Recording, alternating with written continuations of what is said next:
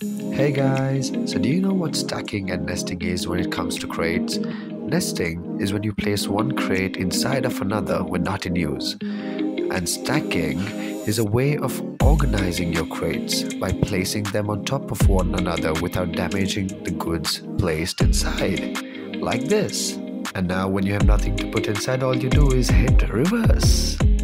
Now, look at these incredibly designed crates. All you have to do is lift, turn, and place. And you know the drill. When not in use, just hit reverse. And just like that, you can easily store your crates.